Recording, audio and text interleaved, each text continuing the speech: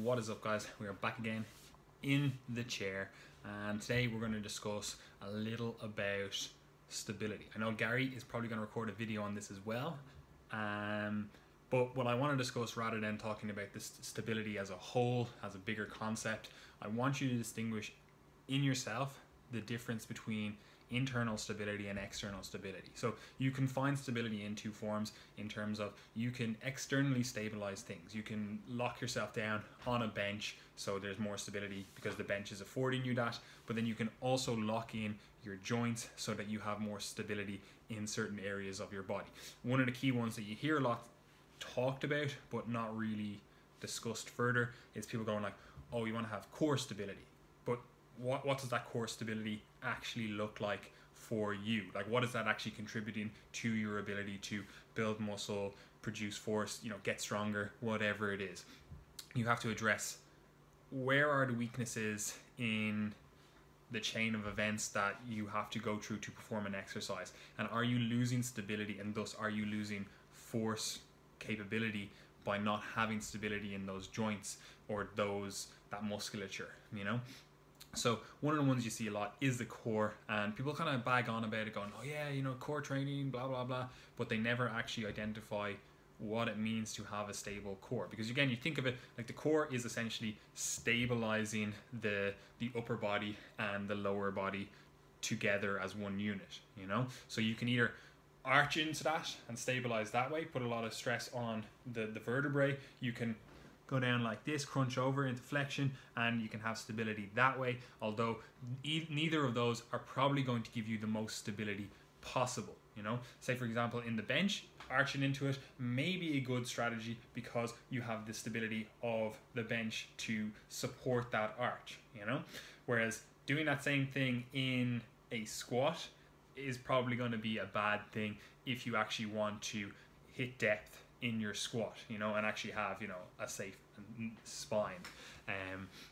So do distinguish in your own head the difference between internal and external stability, So if you want to create internal stability, that is going to come from actually strengthening musculature and learning the correct movement patterns to actually express that strength, So you might have really, really strong legs. You might be able to leg press, I don't know, 1,000,000 kilos, but that might not translate at all into, say, a squat, because you've used the external stability that a leg press affords, and you've never learned to create internal stability around the hips, around the core, even in the upper body as well. So that is why you see a lot of disparity between people discussing, oh, this exercise is better, this exercise is better, this is a worse exercise. A lot of it comes from the fact that you have to internally stabilize. You have to use all these extra muscles to, hold the bar in place, stabilize the hips. And people will say that's better for muscle building, that's better for athletic performance. Neither are better necessarily. It all comes down to strengthening the musculature and actually learning to integrate that stability into your events. So if you're saying like, oh, the squat is better for athletic development because you stabilize more, that might not be true. You might not be able to transfer the strength you gained in the squat into your athletic events. Maybe it's running, maybe it's rugby, I don't know. So you may not be able to transfer that as directly as maybe you are able to transfer a leg press. It's the fact that you have to stabilize that people are having this disparity in their thought processes with exercises, because they use the argument that, oh, you have to use a lot more stabilizing musculature, it disrupts homeostasis more because you have to use more musculature to stabilize it. And it is true, but it's also not true in terms of how they extrapolate that. Like, a squat isn't necessarily going to improve your running performance if you still can't stabilize correctly. Like, yeah, you may have increased your squat 60 kilos, but if it didn't actually improve your ability to stabilize the pelvis, didn't improve your ability to actually integrate that core movement into a movement pattern, it's not going to translate as much as you think it will. And you see this a lot. People will say, oh yeah, I started squatting, or I started doing Olympic lifting to improve my jumping. And you're like, oh, did your jumping improve? No. And you're like, oh, well, why? Like, you said you were doing that for this outcome. how come you haven't got that outcome that you were looking for? And a lot of it comes to do with the fact that things are movement specific. Like, yes, you do have to have the muscular and neurological capacity to exhibit that strength or that movement, and you can, to an extent, increase that in the gym, but it all comes down to the law of specificity at the end of the day. And if you can't create stability in your joints, first of all, you're not going to maximize your hypertrophic response. You're not going to maximize your muscle building response. Like if you're using the squat to train your legs, and your legs are never the limiting factor because your pelvis is shifting all over the place, your core is coming in and out, flexion and everything.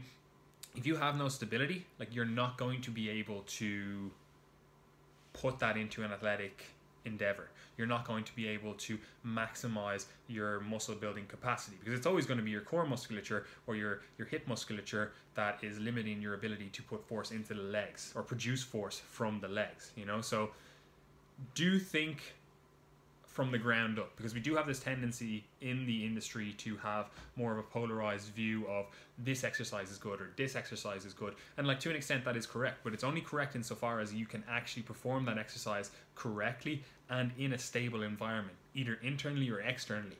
And you can use both. It's not an either or argument. You can use, like, say you want to improve your squat, you can use the leg press to strengthen your legs and slowly integrate that external stability that the leg press affords, and slowly integrate that into an internal stability, so that when you go back to squatting or whatever athletic endeavor that you want to do, you are able to actually stabilize the pelvis better, stabilize the core better.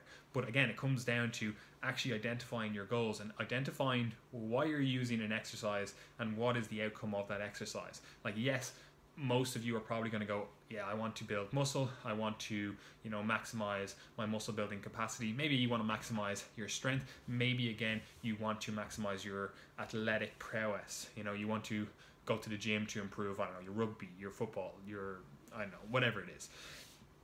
You're either doing that in a holistic way, like you're actually looking at the musculature that needs to be developed, you're looking at the stability that needs to be developed in the specific joints that apply to your exercise or your goals, and you're strengthening those. You're not thinking a squat will automatically improve your performance. You're not, that's not a given.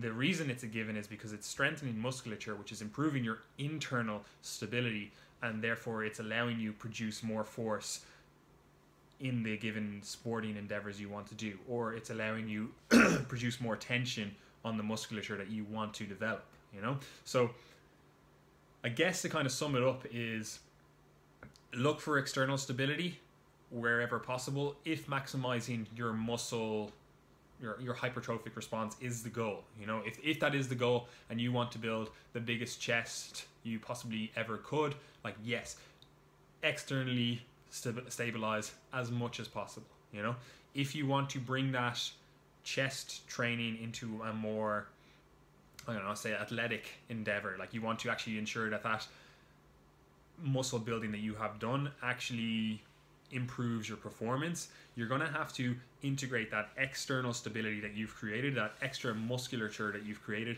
and then you have to ensure that that is translating into an internal stability. You know, so again, that does come back to strengthening musculature, but it also comes back to strengthening the nervous system. So you actually have to know how to stabilize internally, because it's not a given. If you do a bench press and you pack your shoulders in and you really arch into it and you get your bench press up to, I don't know, 180 kilos, that doesn't necessarily mean that you're going to be able to translate that into, I know, the equivalent of a 180 kilo dip, even though it's a very similar movement pattern, because you haven't created the internal stability in those joints because you haven't integrated that movement. So this is where a lot of the back and forth arguments go, like, this exercise is better, this exercise is better. It's because people aren't thinking in terms of the overall stability of those exercises, the overall goals, and then also what you are actually trying to achieve by doing a certain exercise. Like, if you just want to look a certain way, there is no need to ever integrate these movements into, you know, more athletic endeavors. Like, there's just no need. You just externally stabilize wherever possible, you know? If you are looking to maximize your health, or you're looking to maximize your athletic prowess, you do want to learn to internally stabilize, you know. And I don't know what Gary's going to say in his videos on stability. I'm sure he's going to be dropping straight fire, but do look at that with the lens of stability is an internal and an external thing. You have to be able to do both if you want to have the most bang for your buck in terms of the training you're doing.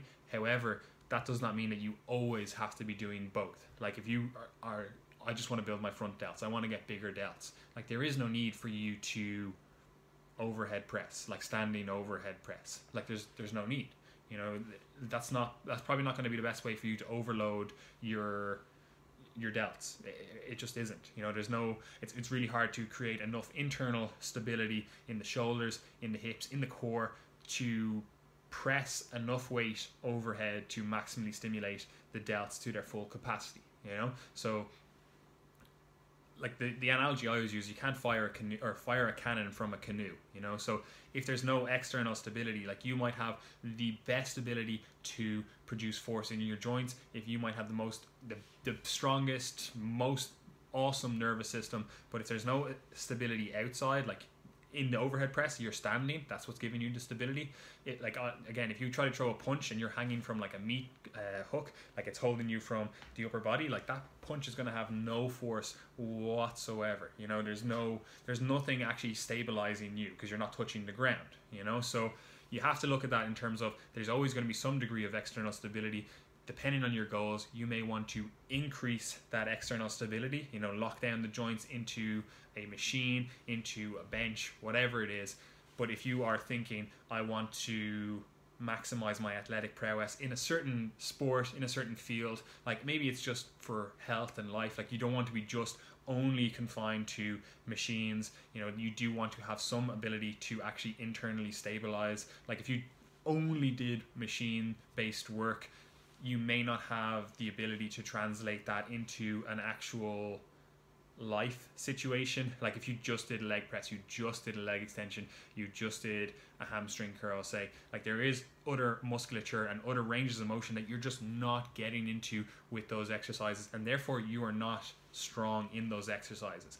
But yeah, if you want to maximize your hypertrophic response, do look to the stability aspect of things, do look to the external stability, do look to the internal stability, and at the end of the day, it does come down to being able to strengthen the musculature that needs to be strengthened to create that stability, either by, you know, starting with an external stabilizing movement and then moving to kind of integrating that maybe through a larger training program, maybe even within a workout. Maybe you do start with an internal stability exercise where like maybe it is your overhead press because you're thinking, I want to be able to integrate this into my life. You may realize that yes, it's not going to be my most bang for my buck in terms of a hypertrophic response, but I want to have some more carryover to athletic endeavors because I don't know, I play a sport. Perfect, start with that internally stabilized exercise and then move on to externally stabilized exercises, like maybe you go on to, I don't know, a shoulder press, a dumbbell shoulder press, you know, seated against a bench, you know.